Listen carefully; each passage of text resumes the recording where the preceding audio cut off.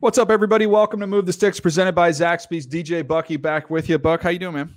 Man, I'm good. I am good, DJ. Like it's funny. Like we're in that I won't say that weird time, but an interesting time because for us, we're in the run to the playoffs. So we're paying attention to the NFL teams, but it's really time to ramp up our college study and look at these guys. And so because guys have been going, and even though some of these abbreviated seasons have been cut short and are coming to a close, like we're trying to catch up on the players and the prospects and kind of know who's in and who's out and what to think about all of it.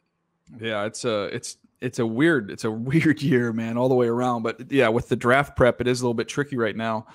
You know, I get names. The way I kind of go, take you behind the scene here of kind of how I go about my process is I'll talk to teams around the league. The first thing I've got to do is I got to produce a top 50 list, which is the junior declare day, which is tough. Yeah, the first one is tough. Tough, right? So that's usually like 15th, 16th January, somewhere around there every year. So, and I eventually, like, if you look ahead to the calendar, once we get to the combine, I have to have done every player. I like to have done every single player that's at the combine. I'm fortunate enough to do that the last couple of years. So that's 350 players or whatever it is. So that's kind of where I need to get. I have these markers. I need to get to there by the combine. So when I have the top 50 list, I usually try and get to watch about 100 to 120 guys to produce my initial top 50 list. And the way I come about those names is I'll call around the buddies around the league and I'll go by position. Okay, let's go over the quarterbacks you think are top 50 caliber players. And you can get like 6 guys. Okay, let's go over the running backs you think are top 50 caliber players. Go through every position like that. And usually when you talk to enough people, you'll end up with 100 to 120 names that they think are potential top 50 picks. So that's how I sit down and watch them. So I'm working through. I've done the offensive lineman that I feel good about that. So I've got those guys done. So now I'm working on corners. So that's a position I'm going through. So I call these teams. So I've got my list. I put all the names in my notebook, list them all out. And so then I'm just going to go one by one.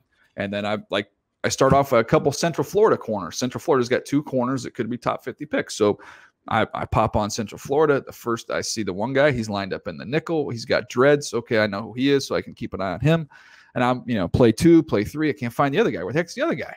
Can't find him. I'm like, okay, maybe he missed this game. Let me click on another game real quick. Click on another game. See my guy with my dreads in the slot. He's still there. Don't know where. Can't find the other guy. So I'm like, Google injury. Because normally when we're doing this, right, you don't see a guy, you type in his name, injury. Nothing. No injuries. What the heck? Where is this guy? He opted out. So he didn't play this year. So I'm gonna instead of being efficient and watching the 3 Central Florida games and knocking those 2 corners out, I'm gonna watch 3 games this year for one corner, and I got to go back and watch 3 games last year for the other corner. Like, it's gonna make the process just janky, for lack of a better word. So it's interesting because I've had this conversation with people in the league and outside the league about how are you gonna treat the opt-out guys in terms of the grade and the evaluation, especially when you have maybe 2 guys that one played, one didn't. How are you going to do it, especially if they're similarly talented? Oh, the advantage is going to go to the guy you just saw if it's close. Yeah, you haven't seen the guy playing here. You're not going to rate him over somebody if it's close. If it's close, it's really hard for me. So, for instance, the guy who joined the show, like Caleb Farley. So we've seen him play a year ago. And how do you assess that as you're projecting that out versus a Sean Wade who decided to come back and play? And I'm not saying that they're similarly graded. Caleb Farley's the winner in that contest. I'll go ahead and spoil that one. I know, but I'm just saying, like, if they were similarly graded or whatever, like, that's the thing. But I do believe, like, this year is going to be one of the more interesting years when it comes to the draft because there is a lot of uncertainty in terms of games played, where people are in their development, the guys that you saw versus the guys that you haven't seen. How much are you willing to bank on upside and projection versus, hey, I've seen him this year. I know exactly what he is. And even though you see him this year, how much was he impacted by the things, the stop-start practice schedules, the whatever issues they may have suffered from internally? It's just a lot, man. It's just so much uncertainty this year more than other years. I wonder from a decision maker standpoint, we always talk about, hey, you can win a lot of games hitting doubles. If this is the year that you're like, yeah, I'm going to be a little more conservative when it comes to my picks to just make sure I get good guys that are just come in, they're going to contribute, and I may not worry about finding the superstar unless I'm in the top 5. Well, here's the other thing. So one of the cool advantages about being out here in Southern California is that between around where you live and down in Orange County and in San Diego, all these training facilities, right? So it's just a huge influx of players. And some of these guys that opt out have already been at some of these facilities. But because of the pandemic and California being way more restrictive, and talking around to folks, it sounds like these guys aren't coming to California this year. They're going to go to Pensacola. They're going to be in Dallas. They're going to be other places just because of the limitations that they have out here, which means hopefully I can figure out a way to make this work. But like I need to go to Pensacola. I need to go to Dallas and spend a couple days there because I want to show up at the combine not having put eyeballs on some of these kids in over a year. And not get a chance to see them, hopefully we have the Senior Bowl. Hopefully that looks like that's going to happen. So that'll be a good opportunity to see those kids. But, man, there's a whole bunch of other guys that you would normally see at the East-West game or you would see in live games that we just haven't got a chance to see this year. Yeah, it's want to go to Pensacola, Buck? What do you think? Make a road trip? Yeah, Pensacola and Dallas. Arizona will probably kick up a little bit. I would think that at some of the places there that's a good one. You have Exos there, I think, in Arizona. Yeah, right? So you may be able to see those. Yeah, but DJ, this is going to be, I would say, even a bigger challenge than last year when it comes to drafting. I think scouts this year will be challenged in a way that they never have because the whole virtual scouting deal, not being able to do school calls, not being able to really kind of be around them. And yeah, we can have these Zoom calls with liaisons and administrators and coaches and those things, but there's nothing like being there face to face to not only have those in-person conversations, but to be able to observe and watch and to talk to others around the program. You're missing that. And so when you're trying to put together that profile, the profile is going to be incomplete in a bunch of different areas. Yeah, it's going to be an interesting year, man. Maybe something we can talk to our buddy, Coach Brian Billick, who's going to join the show here in just a little bit. He is the Super Bowl winning head coach. I had a chance to work with him with the Baltimore Ravens. He's been at the NFL Network for quite some time and is actually going to be part of a brand new podcast that's launching on NFL Media, which is the Total Access podcast with our other buddy, Michael Robinson. So it's going to be those two guys joining forces there for the new NFL Total Access podcast. So we're going to talk to Coach Billick here in just a minute. But before we do get to Coach Billick, I know, Buck, we were talking about this off air. I want to touch on this a little bit. With it being a weird year, we've heard John Schneider talk about the fact that factored into his trade of draft picks for Jamal Adams, who has had a really good year for them when he's been on the field and really their best pass rusher. He's been outstanding in that role. But you've got that trade. You've got the Hopkins trade, the Diggs trade. We've seen a lot of these veteran moves that those players that have moved on have really played well and made a big difference for their team. And then why don't you hit on that side of it? Then I'll hit on some of the other side, what the other teams were thinking with those moves. Yeah, DJ, I think it's really interesting. And we've talked about it. We've talked about it in the context of where your quarterback is and where your team is. Is your team on the cusp of being able to be a legitimate contender? And only the decision-making can really assess that by saying, man, where's the hole? Where is the one piece that we need, not necessarily to get over the top, but the one thing that we know we need to shore up to get there. And so when you think about Stephon Diggs, and I think the Stephon Diggs trade is going to go down as a win-win, because I think for Buffalo, it has absolutely helped accelerate the development of Josh Allen. He is a legitimate number one receiver, and Stephon Diggs has been good. So the number one pick that you surrendered as the Buffalo Bills, you feel good about that because Stephon Diggs has given you exactly what you wanted, a high-end player that can come in and ball out. DeAndre Hopkins, which was a steal because you only had to give up a 2 to get, he has been a solid player. He has helped Kyler Murray. That offense has kind of run through him, and he's been good. Jamal Adams gave the Seattle Seahawks what they needed defensively because they didn't have a pass rusher. When they weren't able to secure Jadeveon Clowney, who hasn't played well for the Tennessee Titans, he hasn't given them any of that. He's done now. Yeah, 0 sacks. Done. They get Jamal Adams, and Jamal Adams has come in, has given them 7.5 sacks. He's been their best pass rusher, and even though he has some deficiencies and limitations in coverage, for what they're asking him to do as a box area defender, he's been perfect. I even think about like Leonard Williams and what Leonard Williams has done in the 2 years for the Giants.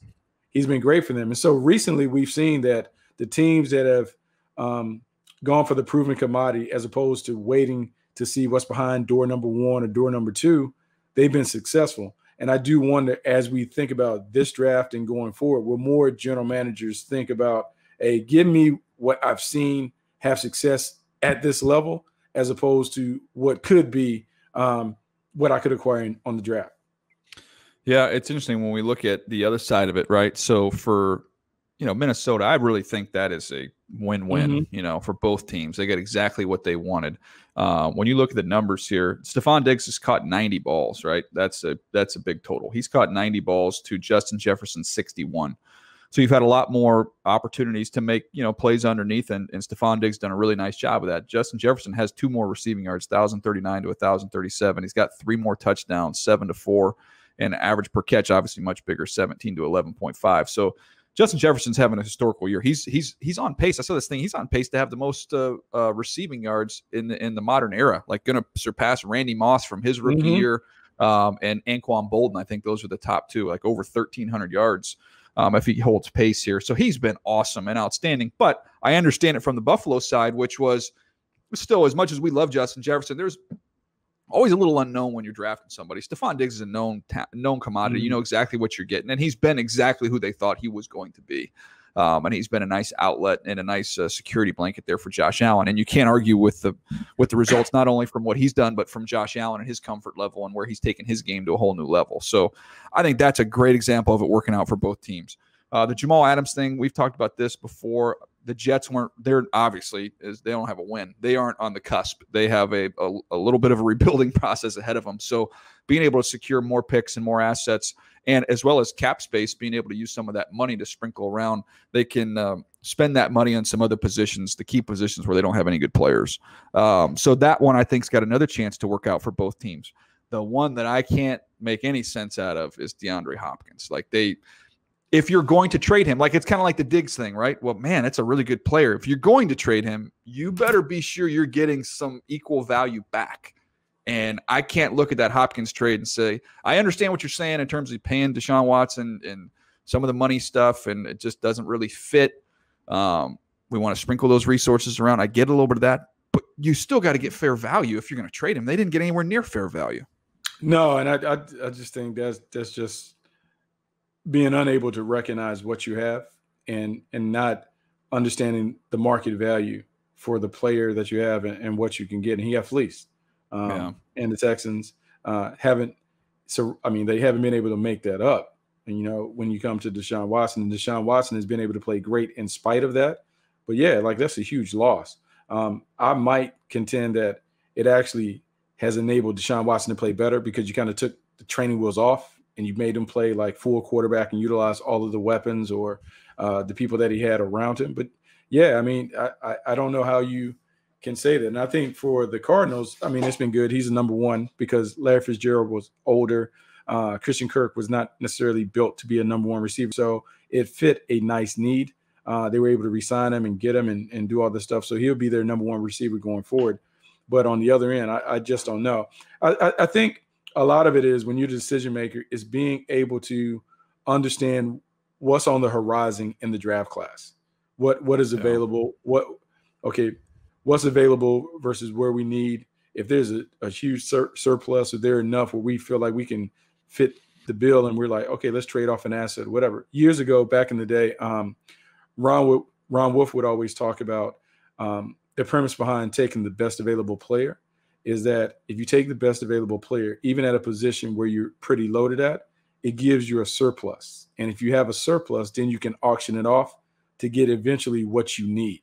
And so there is something to be said for that. There's something to be said for acquiring enough talent that you can trade off some of these guys and get assets in return to help you fill out your team. But you just have to be really, really good at picking players and assessing market value and also assessing what the next draft classes will also bring in return. Yeah, well, it's really interesting a year to have this many trades like that, and we'll see what happens as we go into this next offseason, how it shapes up. But I think those two topics we just hit there, the uncertainty, trying to figure out this draft class with the opt-outs and some guys playing more games than others, and just the whole thing, maybe the elimination of some of these all-star games, it's gonna make it more difficult. So that makes sense why you would be more willing to part with some of those picks, but also opportunity, because if you look at it from that standpoint, if you're the team that gets buttoned up and handles and gets your information and really has a good feel for this draft, I think you're going to see this draft more than any other where you're going to be picking in the 3rd round and it's going to be, whatever, pick 72. And you're going to be like, dude, our 20th player is available. You know what I mean? Because they're going to be stacked so differently across the league. Yeah, I think that is really, really important. It's going to be something to watch as we go forward. Every draft board is always different, but this year the variances between draft boards will it's going to be crazy. It's going to be significant. I'm already convinced. Look, every year my goal is always to try and have something on every player that gets picked, and inevitably it's 5 to 8 guys that get picked that you don't have any. You watch, I think I end up normally with like 400 guys. So 400 guys, there's 250 picks or whatever there are. And still there's going to be 5 to 8 guys that get picked that just, you don't know who they are. And I have any guess. This year, dude, Buck, there's going to be like 40, 50 guys that get picked that I'm not going to have anything on because it's good luck. Flying blind. And it's a very, very challenging process as it is, and trying to compile just so like a little behind baseball.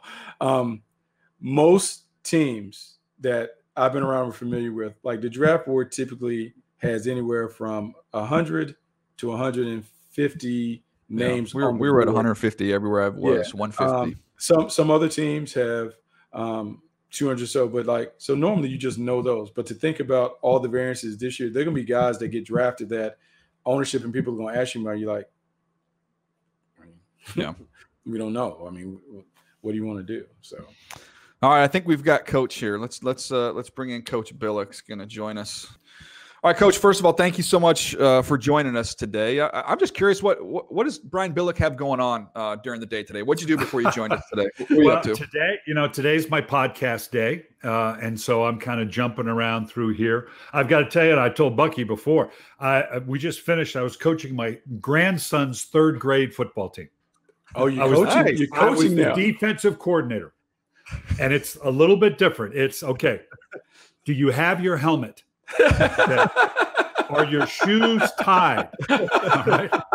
Are you supposed to be in now, or should you be on the side? I mean,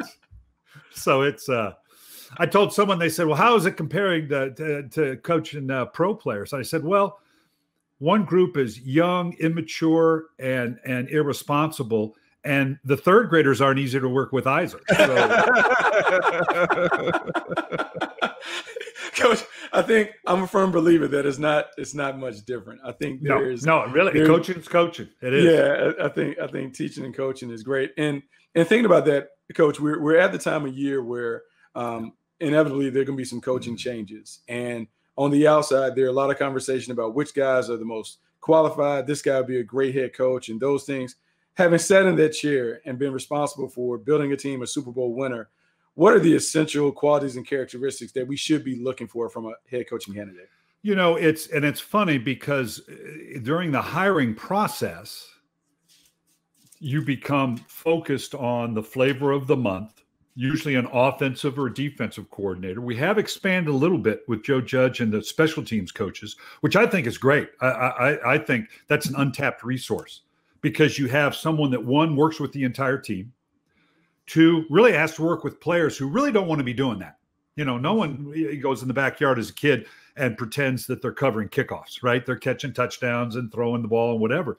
And they have to look at athletes in a framework of, okay, maybe he's not a starter. Maybe he's not a 65 snap guy, but he's a 15 snap guy or 20 snap guy that can give me quality special team snap. So that's a good perspective to have. And I think the mistakes that are made is when the powers that be look at the round up the usual suspect, they become too focused on, okay, this is an offensive guy, this is a defensive guy, rather than the little bit harder of stepping back and deciding, okay, first off, what are the qualities that we're looking for in a head coach? Typically it's okay, they're just going to round up the usual suspects and okay, well, I liked what this guy said, rather than go, well, wait a minute. And I think Baltimore has done a good job with that over the years. I think Ozzie Newsome and could enlighten you in terms of the process they went through, whether it was my hiring or John Harbaugh's, where it was, well, okay, wait a minute. Let's identify what it is we're specifically looking for. What qualities? And it's different from one team to another. because it's where are you at and what do you need at that time? What kind of transition are you making?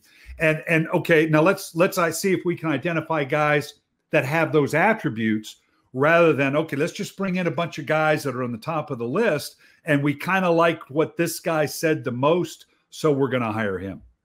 Coach, I'm glad you talked about qualities there, because I wrote down the ones that I would want in a head coach, and I want to get your feedback on that and see maybe there's some holes in what we're missing here. I talked about start with leadership, and that envelops being an excellent communicator, cast the vision, create the culture, and be able to cultivate relationships individually, downstairs, upstairs, across the whole building. A teacher, which I think is underutilized, just prioritizing the details, and that's in your preparation and then also in your development with everybody individually. And then the last one I wrote down, I think is the most important, which is authentic. You're honest, reliable, dependable. You kind of know who you are. You're comfortable in your own skin. Yeah. In terms of the mistakes that are made, I mean, you've seen it. You've been around forever, Coach. Like those, Mike Tomlin's very comfortable in who he is. Andy Reid and Mike Tomlin can be polar opposite personalities, but they're very authentic. You know exactly who they are. Trying to hire somebody that's the junior version of somebody else, and Bill Belichick could be a great example. Like don't try and be Bill. Just be you. It's the classic. That's why the train of, or the litany of Bill Belichick disciples, Joe Gibbs was the same way. Those guys, for whatever reason, did not do well because they tried to be mini Joe Gibbs. They tried to be mini Bill Belichick's, which you're exactly right. If you're trying to be somebody else, you cannot sustain it. It all sounds good up front. I've often said, hence leaving coaching, particularly in my corporate speaking, when people have always said, well, why don't you go back into coaching? And my answer has always been, well, they want young and cheap, and I'm neither. So I'm done with it. But I said, and I learned a lot. I got to tell you, I learned a lot when I left and was doing game for Fox, because what did I do? Every Friday, I'm sitting in another building, talking to players, coaches, general managers, owners. I'm watching, in many instances, invited into meetings and watching how they practice and how they do this. Have sat in virtually every, imagine getting to sit in your competitor's boardroom.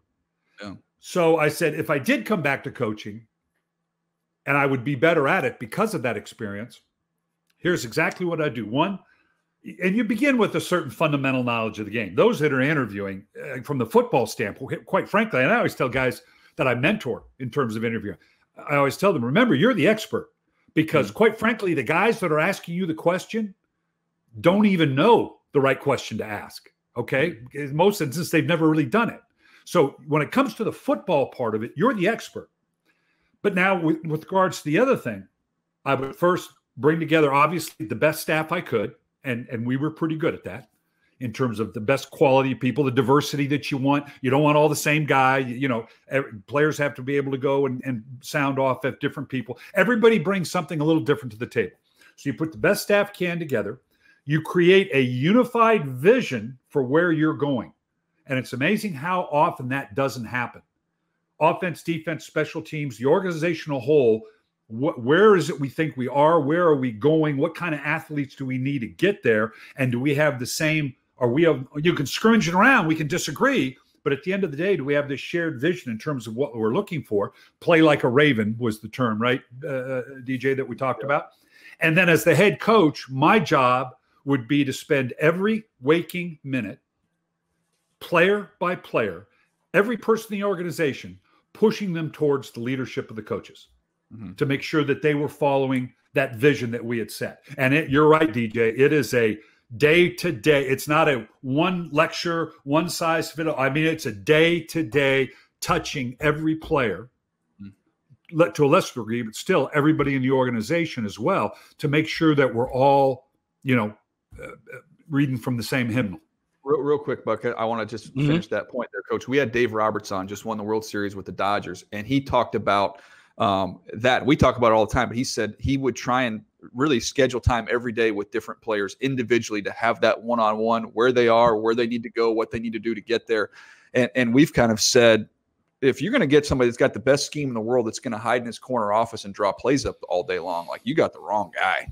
Right. And it doesn't exist. That guy does not exist. And so that interaction, and as you know, DJ, that's one of the reasons I ran the scout teams. The reason I did that is it forced me to touch everybody on the team. On, you know, the starters you'd normally have interaction, but that next level guy, because I was running the scout team, the prep team on both sides, and Denny Green taught me that. And it was a way for me to touch the players and interact with these guys every day. Coach, that's great. You talked about running the scout teams. I will say this, during my time in Green Bay, Andy Reid was the tight end coach, and he ran the scout team and scout team defense and on the cards and those things. Again, a lot of respect for him and his ability to relate and those things. I think one of the things that may be underrated when it comes to being a head coach is adaptability and being able to change. You obviously came from Minnesota where you guys played a certain way offensively. In Baltimore, at some point you had to change a little bit based on the strengths of the team. How stubborn should the head coach be when it comes to how he's used to playing versus, hey, this team is built a certain way. I have to coach and get them to play a different way because that's the best way for them to win. Oh, absolutely. When I talked about creating that shared vision and the athletes that we need to execute that vision, that's all well and very good. But at the end of the day, when you get an athlete, it's okay. You better adapt it to what does he do best. I remember when Bill Walsh, who was obviously a mentor of mine and consulted on a regular basis, and I was in Minnesota. And Denny Green, you know, Denny was the biggest mentor I had, but he had come from Bill Walsh. So, you know, there was residual effect there in terms of my being mentored by these two great coaches. And I remember when I had Randall Cunningham in Minnesota, and I would talk with Bill and I go, okay, so what should I be doing? He says, you need another quarterback. And he says, you need, you know, because for what you need to do to so-and-so you need, I said, oh, okay. But that's who I've got, Bill. So what do I, and he was, no, you need another quarterback. You know, he wouldn't, you know, and not that Bill wouldn't be flexible, but Bill, obviously his quarterbacks, he had a very specific skill set that he wanted from his quarterback position, which is all well and good. And he found it in a number of different ways. But you're absolutely right. You better adapt. And for me, it was when I got to Baltimore, I'm this supposed offensive guru, which is all BS, as we know. But I came in as an offensive guy. And so you think this is what it takes to win a championship. We got to have a certain level. And I just come from the highest scoring offense in the history of the league in Minnesota. Well, I get there and there's this record-setting defense. Not only record-setting defense, maybe the best single-season defense in the history of the game. So it wasn't until about midway through that first year that it dawned on me, okay, no, if we run the ball and don't turn the ball over, we can win a championship. And that was a major shift to be able to say, yes, we can win a championship that way. And this defense is good enough to do that with. So I had to change my mindset in play calling and what we were doing to understand, no, we can play to that strength and win a championship. Because otherwise you can do the other thing and work up a lot of numbers. But if you come short of, you know, if you don't win the Super Bowl, then it's all for naught in today's NFL. So that, you're right, for a lot of guys, that is a major sea change. To say, okay, this is what I've always believed we needed to win, but I've got a group of athletes that are unique and we can probably, you know, Tony Dungy, I think, will tell you that on the flip side. You know, the football gods are funny guys now. I mean, here they give me an offensive guy, the greatest single defense in it, and they give Tony Dungy, you know, maybe one of the greatest quarterback. And Tony had to change your mind because he'd been a defensive guy and thought of, okay, this is what we do to develop a championship. And certainly instrumented in Tampa, but then got to Indianapolis, and Tony adapted to say, oh, well, okay, maybe we do need to change in terms of our mindset because we have a pretty special guy and a pretty special offense here. Coach, I want to talk about dividing powers here. Obviously, the success with Baltimore, and Baltimore's been a personnel-driven team when it comes to the offseason, a coach-driven team when it comes to the season. Split powers there between the two. We see a lot of coaches they have some success, and then they really want to get all the power to be able to be in charge of the whole thing. We've seen Belichick do it well. We've seen Andy Reid do it well. We've seen a lot of other guys fail. I'm just curious with you, was there ever a point in your career where you thought, man, I would like to go somewhere and have all that power? Or did you, what were your thoughts on dividing that responsibility? Because no one's that smart. I remember I did a lecture at a banking group, and the whole idea was they came together and it was a succession plan. Where do we go to replace ourselves and build this succession plan for the bank? And the owner of the bank, or the head of the bank, was a guy, he must have been 80 years old, very sharp, very clear. He's listened to all that. And he's listening, it needs to come out of the equities department. No, it comes out of commercial real estate. Everybody had their little silos and what they thought the next president needed to be. And he says, guys, wait a minute, hold on. 40 years ago, when I took over this bank, I was the smartest guy in the room. Okay. Mm-hmm. That doesn't exist now. We don't need the guy with all the right answers. That doesn't exist. We need the guy with the right questions.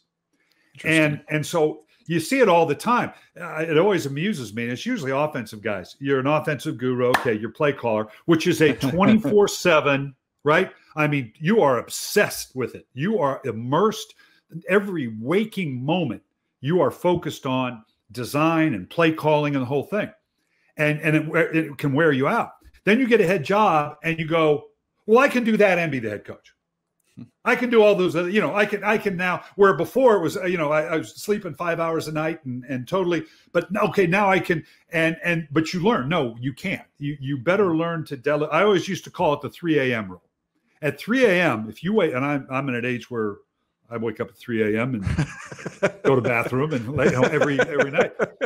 What are you thinking about?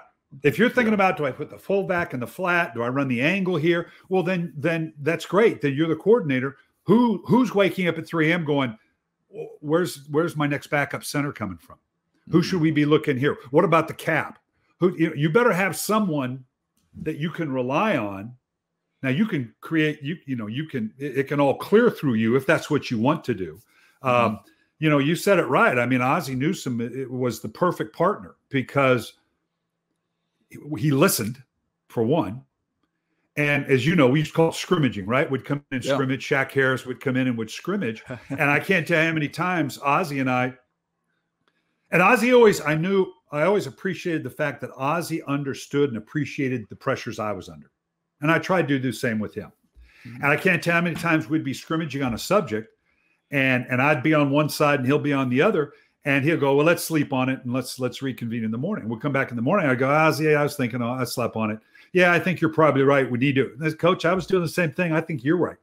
Mm-hmm. And that ability to have that give and take and not rely on just whose great idea it was, but to take ownership of it, that kind of, and you can only do that so far, but that kind of give and take, the game is too complex. There's too much going on for it to be legitimately one style. Okay, Belichick, and I get it, and but that's the only one that I can think of. You look at the other great organizations, there's usually a trifecta, a triumvirate, or at least the general manager and head coach together. It's a working relationship. I don't think there's another organization where you can look at it like in New England and just go, okay, this is totally it. Can it work with more than two? Because baseball, when I study baseball right now, Coach, they have a leadership teams of like 4 or 5 guys, and that you can throw the manager as part of that, but really it's kind of it's a collection. And it started with the Tampa Bay Rays with their general manager who went to the Dodgers, and as Andrew Friedman has since built them into a powerhouse and a juggernaut. But he just kind of what you said was like, why should we assume that 1 or 2 of us have all the answers? We're going to if we can find 4 or 5 guys that are very bright in their own way, and we put our heads together, we can come up with the right decision. And it's worked in baseball. Could that work in football? 4 and 5 is too many. I mean, you'd love to have that kind of quality. The problem you have is when you have 3 is perfect. 2 is fine, but 3. The reason I say 3 now, and each of them can have lieutenants that are, top of the charts as well. But the thing I like about 3, I keep coming back to, if you have the 3 right guys, you drive great comfort going, 2 of the 3 of us are going to be right. Yeah. Right. There's always that. If all 3 say something's good, we're good to go. Yeah. But if 2 of the 3 like it, you're probably, now if all 3 don't like it, okay, well then you got to reconvene. But if 2 of the 3, to me, that's a great counterbalance. I like that. And going forward. Yeah. Coach, I want to lean into this because your experience, I think you'd be uniquely qualified. And this is an extension of that question. In thinking about being the head coach, and if you could pick your personnel people, like you talked about, shared visions, and those things. How important is it for you guys to see football the same way in terms of what is essential to building a championship team? Or can you have a general manager that may come from maybe a different system, a different viewpoint, but you guys find a way to make it work? I think that goes back to the shared vision in visiting, in listening and visiting with different coaches. I think Gary Kubiak was probably as good at this as anybody I've been around in terms of communicating. And it's not just, okay, this is what I want. No, I mean, it's a conversation. It's a scrimmage in terms of, all right, here's the attributes player by player of what I need. Okay. I need a running back that can do X, Y, and catch the ball as opposed to run different combinations. I always say, we've talked about it before, DJ. I want a receiving core. I want a basketball team. I don't want all power forwards. I want a power forward. I want a big man. I want a point guard. I want an off guard, and each has different attributes. And here's what the attributes I need from this athlete. And that needs to be fun. And that's heavy lifting now. You got to spend a lot of time between the coaches and the scouts understanding this is what we're looking for. Your offensive line coach needs to be very specific. This is what I'm looking for in a center versus a guard versus a tackle. Now, you can negotiate it. You can scrimmage it around a little bit to try to better understand it. But at the end of the day, this is what we see we need for this offense or defense to work. Then it's the jobs of the scouts to go, okay, I've got to go find guys in that position that fits that criteria. Now, typically that means coming back and negotiating a little bit because no one's going to fit it perfectly. Coach, Bucky, I love this guard. Now, I know you wanted a little more punch from this guy, but I think he makes – so, yeah, you never get unless he's the first overall pick and he's 7 across the boards and, oh, yeah, he's got it all. Well, that's simple. But the negotiation about – because you're negotiating – a little bit with because nobody has it all. So what am I willing to overlook? Does this offset that to make me okay? Yes, because otherwise you become so strident in your view of a player, nobody fits, and then you just got coaches going, well, you're not bringing me the right players. Well, I'm bringing you what's available. Okay, well, you got to take somebody. Let's negotiate. Let's get as close to it as we can. But we do all have to have the same shared idea of what we're looking for in those particular talents. All right, Coach, you've been so generous with your time today. We had a million different things we were going to go into, but this was just great. I talked too much. That's a nice way of saying we kept staying on it because we're keeping pages full of notes here on everything we're doing. Last thing before we let you go, I remember I had to be the Turk one year in Baltimore, and would bring guys to you, and you'd have to tell them that was it. I remember standing outside the office in training camp at the Best Western, right? Wasn't that the name of the hotel up there in Westminster? Right. And Mike Sowald was the long snapper, and you told him that you were going to let him go, and he had said, I could hear him, and he said, "This is BS. This is not fair." And then you didn't know what to say on that one, and he said, "You didn't even give me a chance to play quarterback." And then I heard the loudest laughter I'd ever heard from you in 4 years during that time. But is there any other story, Coach, that I might not be privy to when you had to have those conversations? The best one. I used to get on you guys because remember now, training camp, it's all, it's a blur of faces. And when you're cutting a lot of guys, tell me who it is. Yeah, because he's not wearing his jersey. I know who 46 is, but I don't know. So they brought me, I forget, it was Jones, I think was the tight end. They bring me a tight end, and he sits down in front of me.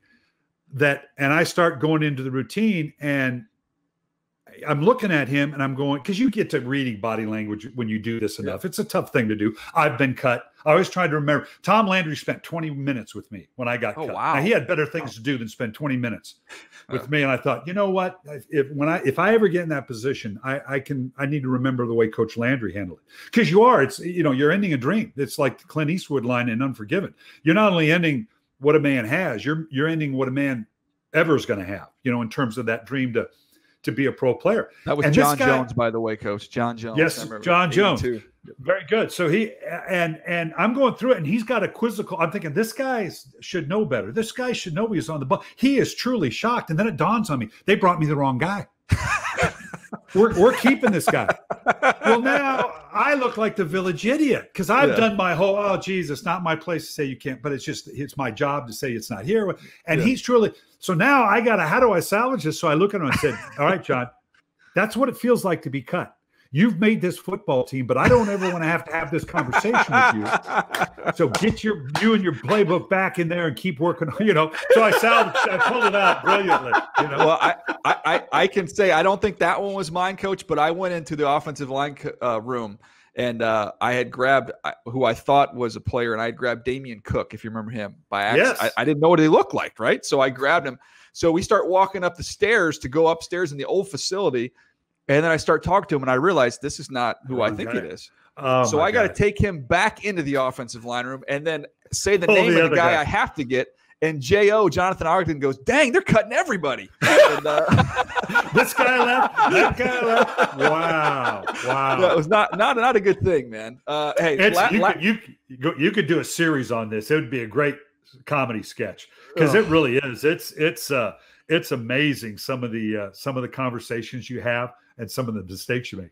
Last thing I want to say about Coach before we let him go, just to remind everybody how great Coach Billick is, not only as a coach and what he does on television, but how good of a person he is. As we get to Christmas, Buck, I'm always remember back to a time when I was a poor scout, had no money at all, and Coach came and gave all of us a check out of his own wallet for $1,000. And as scouts at that time, that might have well been $1 million at that time. We went and bought a Mac computer. And I just remember we had that computer forever. We always called that computer the Brian Billick computer because we were very thankful for Coach. But Coach, you've always been generous in every way. You've been generous to me over the years, and I appreciate it. I'm going to interject because it reminded me of when you guys were talking about the 150 board. You always had, your 150 players on your board, and you're always shocked at how quickly that thing empties. And we always had, remember, we used to have the sideboard, and I told the scouts, okay, it was like $2,000 or $3,000 if you pick the first guy to come off the sideboard.